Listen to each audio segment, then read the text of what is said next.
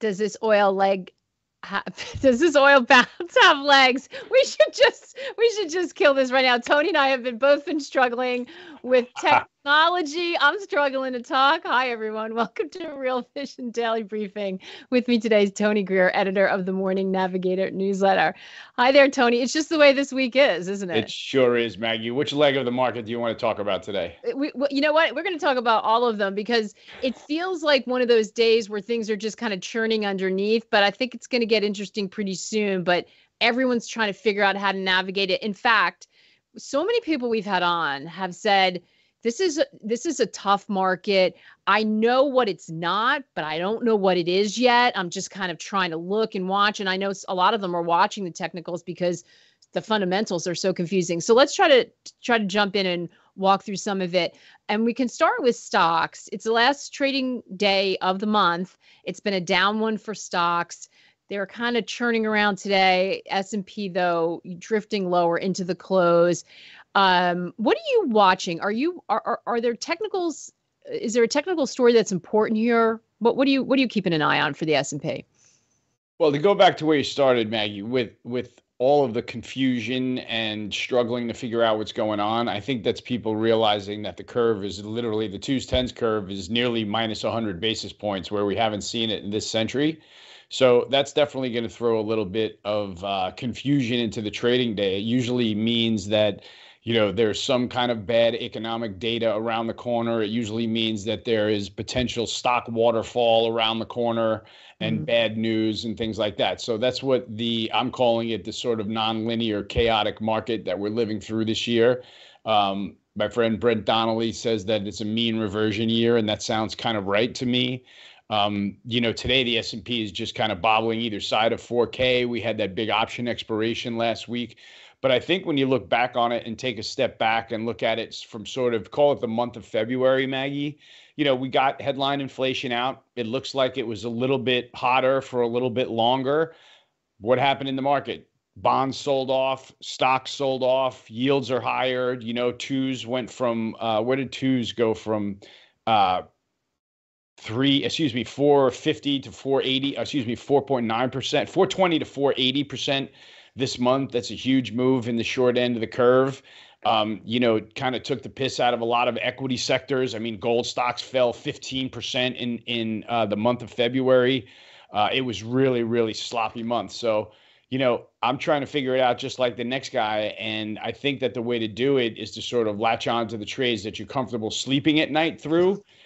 For me, that's a lot of stuff in the natural resources sector, because if rates are going higher, generally speaking, I don't want to be long too much technology. And, that's really the way I'm sorting it out right now, Maggie. I think the energy markets are constructive. The base metal markets are holding in, we can call it. And other than that, the commodities trade has been really difficult. The Bloomberg Commodity Index off 5% last month. Yeah.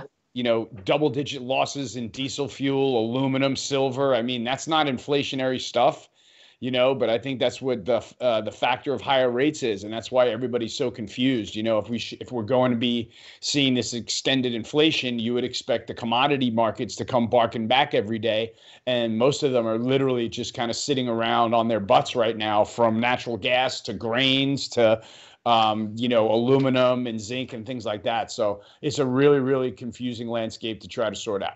Yeah, no, that's a really great way to explain it. Nothing seems to be working except cash. I mean, that's what because you're getting paid to sit in cash now. Cryptocurrency, you get paid to sit in cryptocurrency. It's up 40% on the year. That's right. That's right. Even when we saw the sell-off in risk assets, you didn't see that happen, which is super interesting.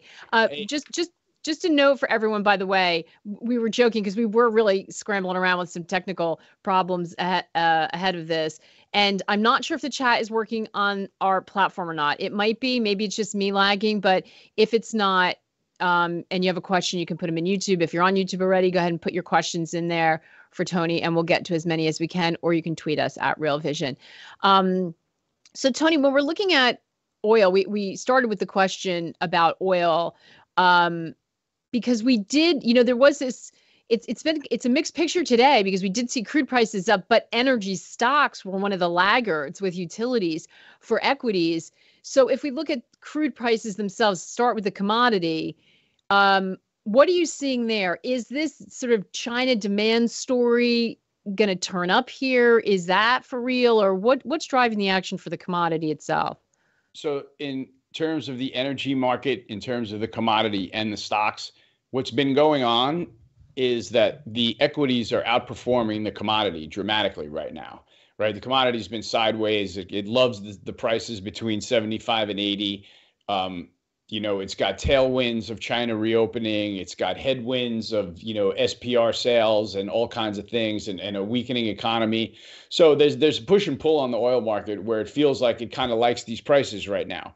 What's been going on in the stocks, because things like crack spreads are still remaining extremely bid, which are keeping the bull market in refiners alive. You're seeing money come out of, believe it or not, a lot of the XLE ETFs while the stocks continue to go higher. So the stocks are leading. And what happened this morning was simply oil got, off on a nice run. It got up above its 50-day moving average, which keeps doing down here on this dip. And right on the stock opening, oil was on its highs. And so everybody bid all the stocks up right through yesterday's high to a new high for the move, or sort of slightly above the range. And what happened was those were met with selling, and the selling came all day long. Right. So all it did was set those stocks back to where they came from. There were a couple of outside reversals that you can certainly be wary of. If you're bullish, that could be a little bit of a turnaround to the downside there technically. But that I think explains what went on today in energy equities. Interesting. Yeah. I saw that Chevron, for one, I'm not sure if they're all doing it, but Chevron announced it's going to up its share buyback outlook. They're doing what, like between 10 and 20 billion per year. Those seem like big numbers. Yeah, those numbers are sticking a finger in the eye of the Biden administration. If you ask me, it's saying we're not going to invest in, exploration and production. We're going to sit around and wait till the next investment cycle, and we're going to sit here and buy our stock back while we wait. I think that sends a really strong message given what's going on here, and given that the administration is accusing them of gouging gas prices, et cetera, et cetera. They're saying, okay, you can keep doing your thing and we'll do our thing over here, and we'll pivot to carbon capture and storage, and we'll make money in our refinery business, and we'll continue to hold off on E&P, but we will buy our stock back until we get a new election cycle that lets us put a drill in the ground. Yeah, you'd think that would be supportive, or put some sort of floor under prices, right? Yeah, you would think so. And, given the fact that we've still got pretty low inventory levels across the oil complex, it is amazing that oil has remained at these depressed levels. So I still think it's got upside. We'll see what happens. Yeah. It seems like it's hard. Listen, it's hard to know. I guess everyone's trying to gauge where we are at the business cycle to try to figure out what the demand picture is going to look like. Yeah, I'm not a biologist, so I have a tough time with that, Maggie. But I do know that global gasoline demand just recently touched a new high, which is totally relevant. And that's part of, I think, what's throwing off some of the people looking for a recession, therefore meaning that, commodity prices and stock prices have to crash. I feel like the market already saw the recession, and I'm not as concerned about it going forward. Whether we do or not, I don't necessarily think that it has to mean that we're going to see a dip in gasoline demand. And so that's why I can stay with the fossil fuel sector. We got a couple questions about the dollar. People curious about what you're looking at for U.S. dollar. I'm starting to fade it. It's been an interesting counter trend rally for the entire month of February. The dollar index, to use that as a proxy, has been, behaving beautifully technically. All it did was get oversold into the beginning of the month and retrace through some moving averages. And now it's heading toward the 100 and 200-day moving average resistance levels up above around 106. Not coincidentally, the rally has slowed down, if you notice, as we kind of reach up toward those prices. And I have a feeling that somewhere, in the next couple of weeks, in the next couple of percent, that's where the dollar fails and probably resumes its trip lower. I'm still, Maggie, operating off of a base case whereby the two central bank interventions last year, the Bank of England and then the Bank of Japan, those marked the top in the dollar. The narrative picked up about a lot of central bank digital currencies after that as the path continued lower. And it still feels like there are, the purchasing power of the dollar is weaker. And I don't want to talk about it like it's an intraday thing, but it's very real. The fact that, Russia, Saudi Arabia, China, India are looking at pricing commodities and other currencies. And I think that can contribute, broadly speaking, to dollar weakness over time as well. Now, if we had a question, if it goes through 106, 107 on DXY, will metals still be able to rally? But you're fading it, thinking it's going to go lower. So do you see any reaction in the metal space from that? Look at XME the last 2 days has been the top of the leaderboard, right? It's been led by steel stocks, steel and aluminum today. Century Aluminum and Big Steel have both had big rallies today to lead XME. It's loaded with coal stocks. It's loaded with names like Freeport-McMoRan. And if the copper story ever works out, there'll be leadership from those stocks in there. I'm looking for XME to be one of the better performers, the industrial metals and mining sector, to be one of the better performers in the year once the year shakes out. Right now we're battling year-to-date performance with the semiconductor sector and with airlines. Those are all up above 10, 12%. And I think that given the position of XME and metals and mining, I think that they've got a longer runway to rally, quite honestly, than transports or semiconductors do this year. So that's just my opinion, and we'll see if it continues to pan out. But the last 2 days, it's been conspicuously at the top of the sector leaderboard, up over 2% a day, and it's bouncing off a critical support. So those are the types of signs that you look for as a trader to confirm that you're in the right names, and probably can get bigger if you want to. Yeah, interesting. Really interesting point. You mentioned copper. I wanted to play a clip from the investor tutorial that Jamie McDonald recently just did on copper. Let's have a listen, and then we'll talk a little bit more about copper after. Traders and analysts often refer to copper as the metal with a PhD in economics, or Dr. Copper, and with good reason. The price of copper has an uncanny ability to predict turning points in the business cycle, and this is down to its widespread use in most areas of the economy, be it homes or factories, electricity transmission, construction, electronics, the list goes on. To give you a flavor of how copper is utilized in major sectors, analysis by the Copper Development Association, or CDA, estimates that 46% of copper is consumed by building construction, 21% goes to electricals, 16% to transportation, and around 17% ends up in consumer products and industrial machinery. This breakdown gives you an idea of where the metal gets its nickname. Simply put, a rise in copper orders will be supportive of the copper price. Increasing orders indicates that industrial production is on the up and the broader economy is in good health. However, if industrial activity slows, copper orders are more likely to be delayed or cancelled due to projects being deferred or dropped altogether, and as a result, the copper price will fall. It is copper's wide-ranging use as a fundamental raw material that can make it a useful leading indicator of the economy more generally. Okay, I'm back. Don't worry. We're still smoothing out the technical stuff, but we're getting there. So, Tony, I mean that's really interesting from Jamie about sort of how it fits into the business cycle. But talk to me about, by the way, that entire tutorial, which is really worth a listen, is on our website. As you guys know, just hit the QR code and you can find out how you can join our community. So talk to me about what you're watching in copper. How do you feel about that right now? It's impossible not to be bullish copper as a commodity trader right now. You're looking to the pivot to electronic vehicles, constantly needing more copper use. And you look at copper inventories on the LME, and they are a path from the top left-hand corner of your screen to the bottom right-hand corner of your screen. They're near historic lows, and the price isn't near historic highs. So it's backed off of that 10, 11K level. Sort of with the whole commodity disinflation sell-off from last year, it held a super critical level. I mean, I'm on the tape here in the Real Vision Daily Briefing talking about how it held the 2018 highs at 6,500 on the LME, pounding it time and time again last year. So for me, this is the year that copper breaks out technically. But because it's a year of nonlinear chaos, you have situations like we had last week where while copper is in an uptrend trying to break out, it decides to turn around one day and have a multi-sigma slide through moving average support that really, really throws off your picture. You know, you're sitting here trading it from a bull perspective. The price action looks great. The headlines look great. Everything is coming together, and out of the blue, the bottom falls out. But if you see by the chart that we shared earlier, it looks like it's regained the 50-day moving average today. It's back in range and therefore can continue higher again. So, you know, technically speaking, it's been difficult, but has remained in an uptrend enough for you to stay with a bullish trade in copper. So that's how I'm looking at it. And that's how I'm trying to kind of squeeze my legs together and stay in the trade this year.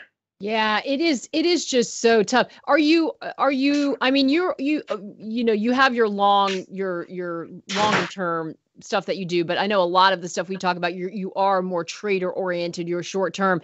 Are you even more short term given all this uncertainty? How do you approach an environment like this where literally everyone's coming on and saying, I know what it's not, but I have no sight into the future at all. I just don't know what's going to happen.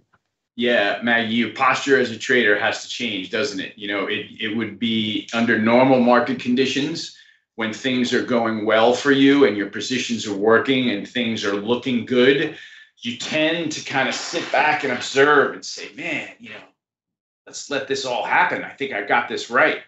Right. And as soon as I get that feeling this year, I sell something. Because it's already happened 5, 6, 7, 8 times where I've done that sort of take a step back and kind of admire the position that I'm in. And then all of a sudden the next day I'm minus 7% on the same position. And I'm, you know, up against the stop loss, wondering if I should get out, you know. So it's the kind of thing where, yeah, I trade a little bit more often than I have been trading. I have been very hasty to take profits, whether it's right or wrong. I don't care. I'm taking the money and I'm running. Because I know that something is going to give me a black eye when I wake up tomorrow morning. So it's literally a lot more of a game of let me, you know, steal this money while I got the profit on the table and hope that I don't wake up with a set of broken ribs tomorrow, because that keeps happening to me no matter what. It's happening to everybody. That's the problem. It's happening to everyone.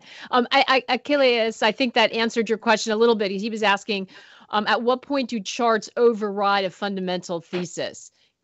Some people try not to get married to a fundamental thesis and just look at the price action, right? Yeah, my chart always overrides my fundamental thesis because the last sale is what's right. So I've been extremely disciplined with my stops this year. When it goes through my level, I trade with no emotion. I forget about my fundamental view and I get the flock out of the bird cage. You know, and that's the only way to do it, because if you want to be sitting around when the good opportunities come along and when the gravy train comes by, you got to have a lot of dry powder for that. And that means, you know, taking your 10% losses on a position here and taking 8% losses there and saying, I can't have this turn into 25, 30. That'll bury me on the year. So, you know, when we're not playing with really much of the house's money this year, I mean, I managed to scalp a couple of trades because that's how I demand that I start off the year. But I haven't been able to make I haven't been able to earn very many basis points in the last 6 weeks. Yeah. Yeah. I think that speaks to how difficult it is. Bo asking, do you trade momentum more than value? In terms of price action, yeah, you know, like I'm not really a value trader in terms of, you know, picking out valuable stocks that are undervalued. You know, I'm more of, you know, I obviously have to have some kind of a bullish fundamental scenario, but I'm about finding trends, you know, and when you find bullish trends, no matter what they are, you know, you pick your spots and get in. And so I used to be a lot more of a momentum chaser, and my friend Tom Thornton has kind of calmed me down from that. You know, understanding when things are exhausted has been a great addition to my sort of trading technique.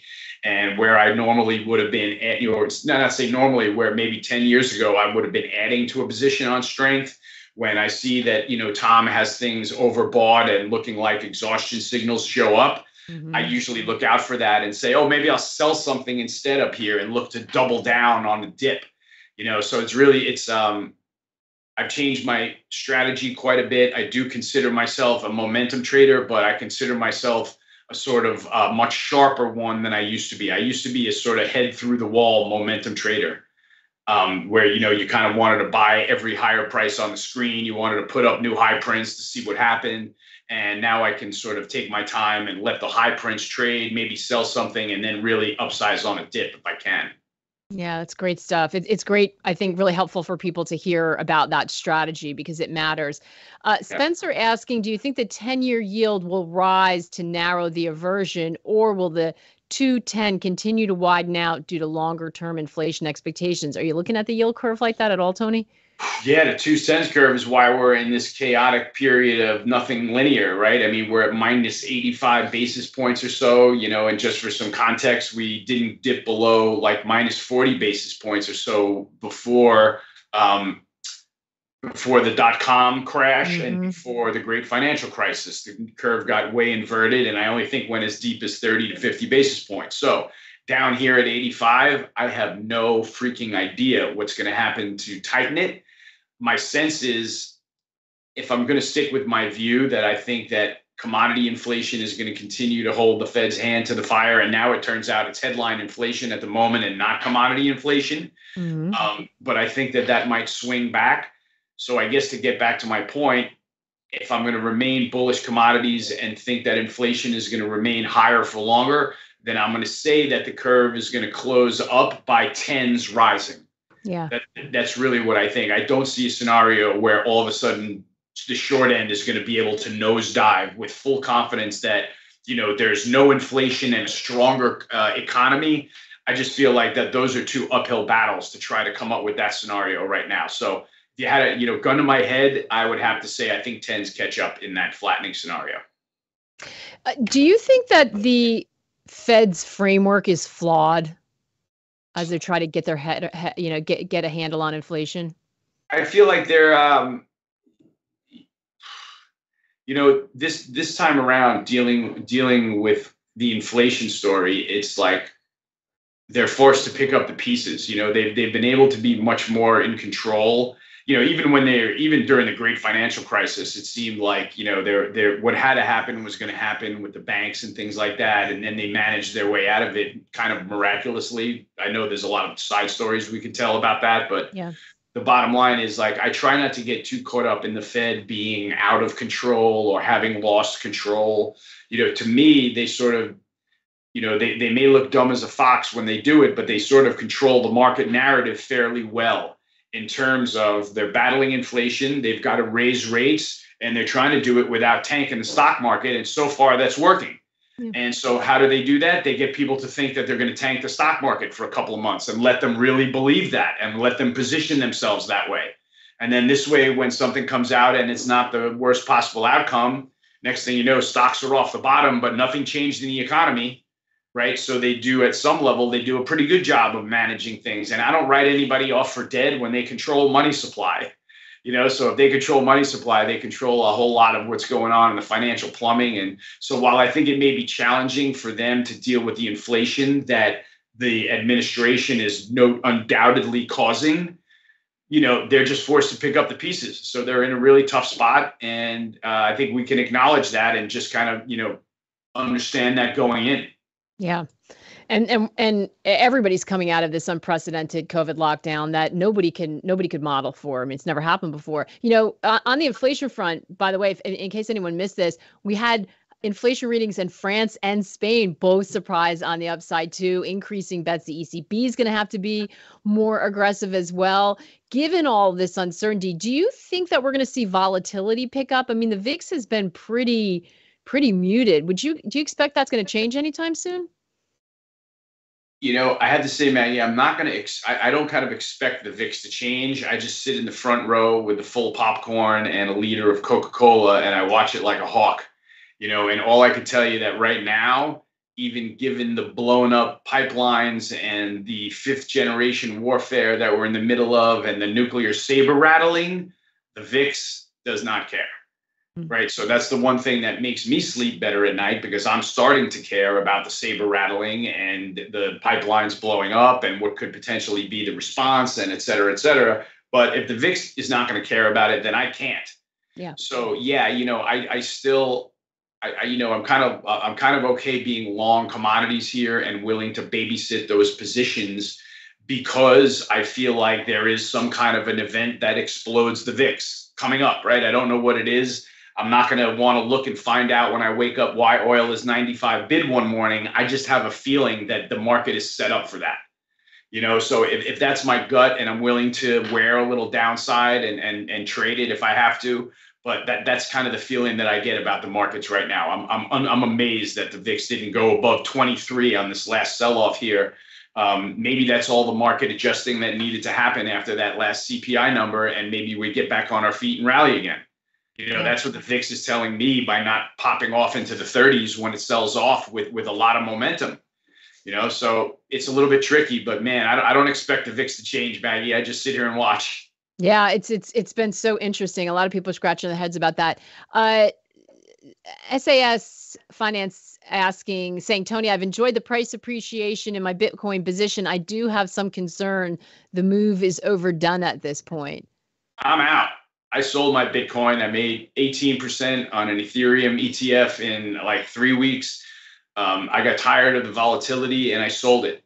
And that is part of the strategy of, when you make 18% in 3 weeks on a position and you're struggling with everything else, the 18% looks great. Let's take it off the table and now figure out how to handle the rest of these disasters that go in every which direction every day. So I'm concerned too that might have just been a brief short covering rally. In my heart, I really don't believe that unless the Fed goes zero interest rates and full spigot with liquidity, that there's going to be another really raging bull market in crypto. I really don't believe that there is. So I'm happy to trade it and be an opportunist when it looks good. And if it works out, great. That's kind of my approach to it right now. Yeah, makes sense. And obviously, we do a crypto daily briefing every day, and Ash and the team are all over, and Elaine are all watching these moves, and have people on commenting on that. So SAS, if you need to check it out every day, that one is live as well, midday.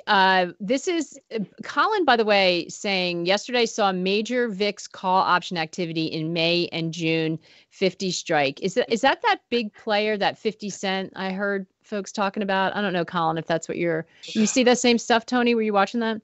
No, I mean, I haven't really heard about popular options plays since Icon spent 5 yards on some downside protection. That was kind of exciting and kind of went his way, which was cool. But no, I don't know anything about this last story that you mentioned. I really don't, unfortunately. Yeah, Colin, we'll ask about that. I think I saw something on that. Squeaking one more in, I think. This is very specific. So this is Maui. Opinion on WTI contango out through June 23rd. Thoughts, Tony? And will energy equities hold oil down to 65? Yeah, there's some heaviness in the short end of the curve. We've been calling it the kinky contango because there's a couple of bends in it. Broadly speaking, the whole calendar is still backwardated, but there are a couple of months and a couple of spreads that are in contango. It's tough for me to explain when inventories are this low. It usually has to do with lopsided positioning, which I don't think that we have right now on the long side, when the longs have to roll and it kind of knocks all the spreads down beyond their sort of natural price. I don't have a good answer for that, but I am impressed, however, that flat price is hanging in while that dynamic developed. And so it's kind of encouraging me that that's going to work itself out into something more normally steepened. And we'll see what happens going forward. It's definitely an anomaly, though. It's kind of weird to me as well. I'm not really sure how to approach it. But as long as the things that I'm trading aren't scared of it, I'm not going to be either. So, Tony, I think you laid out a really strong case of the fact that it's really hard to figure out what's going on right now. There's a lot of strange things going on in the market, but if you're of the belief that inflation is going to stay sticky, you still like commodities. XME looks like it's well positioned. And if you're looking at the yield curve, that inversion is frightening given what we know historically, but it's your best guess, given how you feel about inflation, that we're going to see the 10-year side of it move up. Yes, that's fair. And I should also just say that I have no credit positions on at the moment whatsoever, and I have no risk and no skin in that game at all. So that's just me thinking out loud. Yeah, absolutely. Absolutely. And this is a time to be short and careful and take your money when you can get it. for sure. Tony, always so great to catch up with you. Thank you so much. And thanks for all of you for once again riding with us with a couple of the bumps at the beginning. Just like the market, the technology is fraught these days, but we're gonna make it through. Great to see y'all. Great to see you, Tony. Have a fantastic rest of the week. Same to all of you. We'll see you back here same time tomorrow. In the meantime, take care and good luck out there.